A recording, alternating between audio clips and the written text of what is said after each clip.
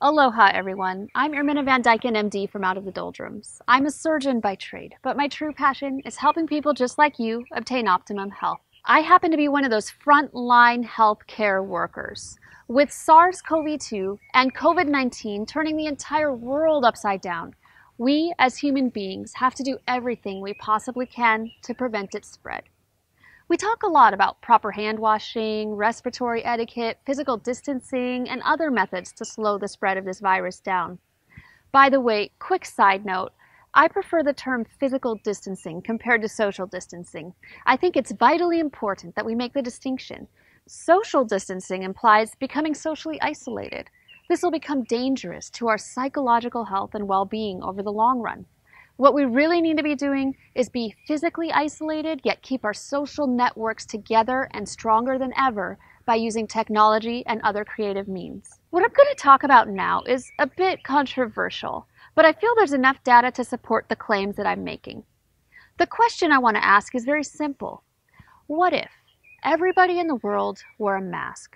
Could we slow down the spread of COVID-19? Let me start by emphasizing that currently there is a severe shortage of masks across the globe. Us on the front lines in the healthcare profession, the doctors, the nurses, the respiratory therapists, and other healthcare providers desperately need personal protective equipment, also known as PPE. This means we need surgical masks as well as N95 masks, gowns, and eye protection. This is a separate issue and it is very serious. In an ideal world, it would be really nice to have the resources to give every human being on this planet a mask, whether it's a surgical mask or a cloth mask or an N95. I know that's not ever going to happen.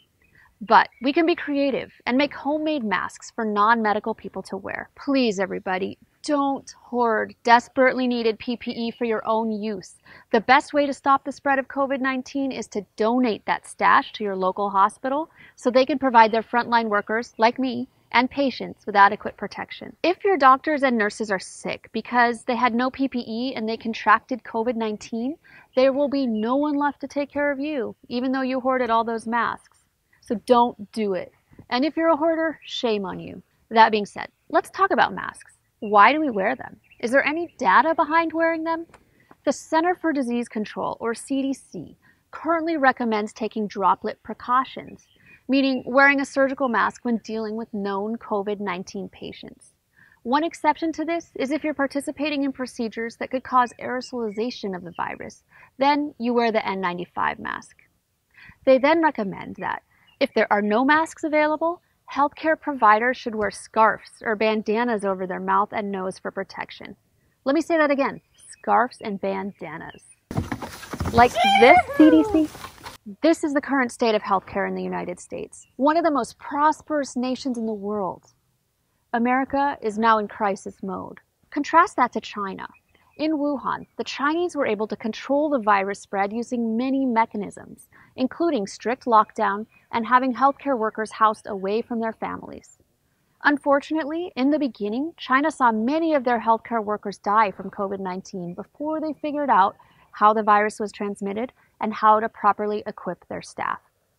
Once they had it figured out, though, healthcare workers wore full body gear, including head coverings, goggles, N95 masks, and hazmat-style suits. They then had 0 cases of transmission, 0 from patient to healthcare worker after taking that approach.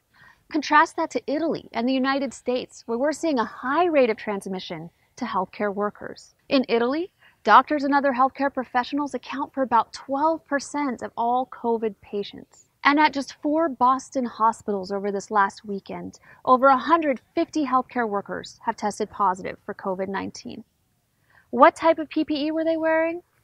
Likely surgical masks or even potentially none because they were out. We're finding from South Korean data that about 30% of people with COVID-19 are asymptomatic. That means they have no symptoms at all. If you turn your attention to Iceland, where they do some of the most widespread testing in the world, an estimated 50% of positive people have no symptoms. Usually, these are our younger people. And it's these people that are thought to be spreading the virus. They're out and about, moving around because they feel fine and they have no symptoms whatsoever. Let's think about this again for a second.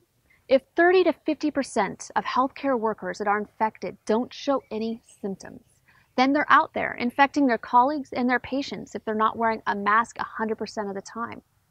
It's important for the safety of everyone that masks are worn, especially in a healthcare setting.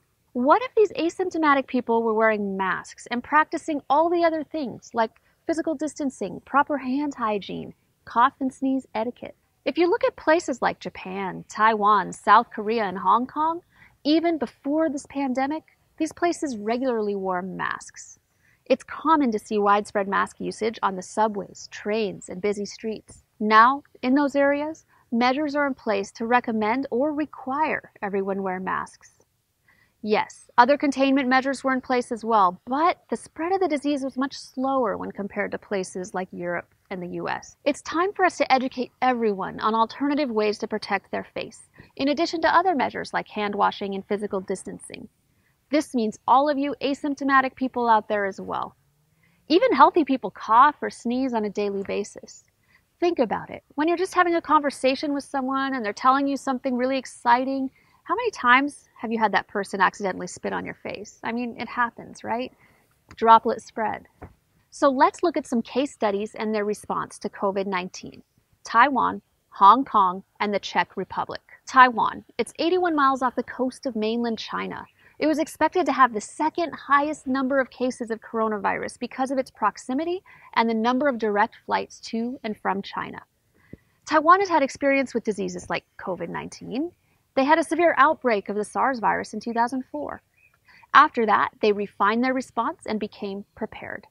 At the start of COVID-19, Taiwan quickly mobilized and instituted specific approaches to protect public health. One of the things they did was they took an active role in resource allocation.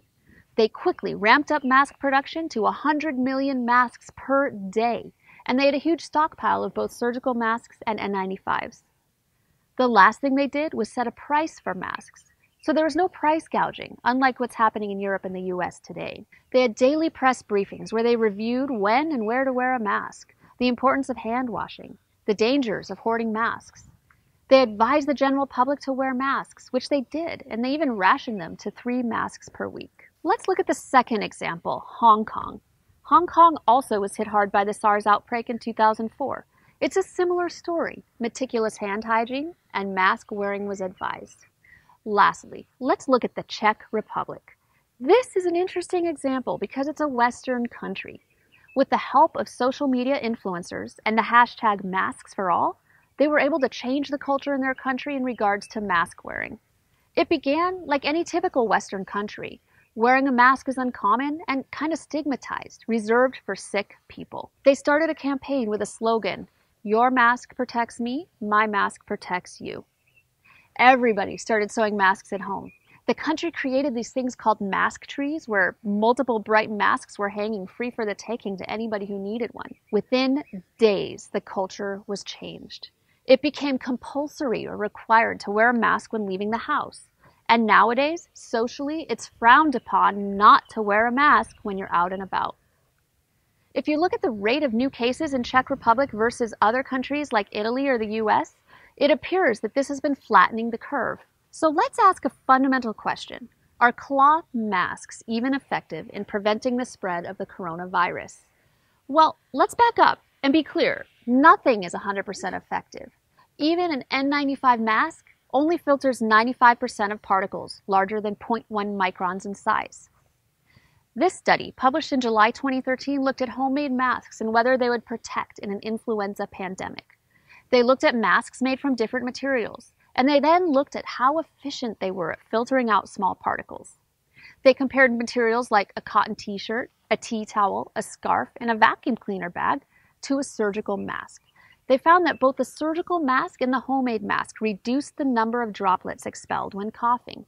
They concluded that any material can provide a physical barrier to infection, but they emphasized that it's better if the mask fits well around the nose and the mouth, and it's better if the mask is made from a material that filters smaller particles better, like tea towels. The authors did raise concern, though, that a homemade mask would provide a false sense of security. This is important. We need to make sure we continue to practice the other measures of decreasing infection spread, like frequent and meticulous hand washing, respiratory etiquette, and physical distancing. We cannot wear a mask and then be reckless with the other factors. That does us no good. There's also some concern with cloth masks. When wearing these masks for long periods of time, moisture builds up. Once moisture builds up in them, they don't filter quite as well, and they actually result in an increased risk of infection. But the thing is, these studies were comparing a cloth mask to a surgical mask, not comparing a cloth mask to wearing nothing. Wearing your mask properly is of critical importance. The World Health Organization clearly states, a mask alone will not protect you. I completely agree. Other measures need to be adopted, like hand hygiene, especially before touching your eyes, your nose, or your mouth. Proper hand hygiene is without a doubt the single most important measure to reduce the spread of coronavirus. But that's not a reason not to wear a mask. Even if a mask is 70% effective at filtering out infectious particles, it's better than nothing. Not recommending a mask, even a homemade one, because they're not 100% effective, is the equivalent of not recommending condoms because they're not 100% effective in preventing pregnancy or blocking STDs. Or the equivalent of not recommending wearing your seatbelt because it doesn't save 100% of lives. It just doesn't make sense. A little bit is better than nothing. That being said, why are very few people in Western countries wearing masks? I think a lot of it is cultural. People in places like Hong Kong, they wear masks as a courtesy to protect other people from their respiratory secretions. In westernized countries like the US, masks are used to cover the mouth of sick people to prevent infectious droplets from spreading. In a way, Western countries create a stigma when it comes to mask wearing. Masks only for the sick. We need to end that stigma. There's so many people in the world today that are at high risk for contracting COVID-19. These people should be wearing masks. Another group of people who should be wearing masks are people with COVID-19. But in addition to that, if 30 to 50% of people who have COVID-19 have no symptoms, how do we spot that group of people? The truth of the matter is, we'll never know who those people are. We all should just be wearing masks to prevent the possibility of us being one of those 30% that's shedding virus and spreading it to the vulnerable people. If you don't have a mask, make your own. There's plenty of DIY videos online of people fashioning masks from all sorts of things, even from paper towels and rubber bands. By the way, the paper towel and rubber band mask was tested in Hong Kong by the University of Hong Kong. It was found to have 80 to 90% the function of a regular surgical mask in terms of filtration of aerosol and droplets. I've linked a video below describing how to make that mask. Russell, the other part of Out of the Doldrums, made his own video on how to make a filter mask, a complex surgical filter mask. That's what I'm going to be wearing if I don't have anything else to wear. Not wearing a mask in the US is cultural. But here's the thing, culture can change. Look at the Czech Republic. They went from look at that idiot wearing the mask to look at that idiot not wearing the mask in a matter of days. It can be done. So to reemphasize, homemade masks, they're not a substitute for medical grade surgical masks. That being said, they're better than nothing. And given the global shortage of masks, I think it's a really good idea that everybody wear a mask regardless of whether they're well or sick. Remember, a mask alone will not protect you, but when used in combination with proper hand hygiene and other tactics like respiratory etiquette, physical distancing, it should help slow down the spread of COVID-19. At the end of the day, a universal mask policy will slow down the spread of coronavirus throughout the world. The Czech Republic is a perfect example of this. COVID-19 has turned the world entirely upside down. Not much is the same anymore. Things change. We've seen them change on a day-to-day basis. Maybe one thing that should also change is our opinions about mask wearing. Many of us in the world are already being selfless in the fact that we are staying at home under lockdown. Thank you. Let's extend that selfless attitude towards adopting mask wearing. Let's wear masks to protect others. If we do that, maybe others will wear masks to protect you. So there you have it. I'm super curious to know what you all think about everyone wearing masks. Let me know your thoughts in the comments below. Until next time, stay healthy, everybody. Stay well, and aloha.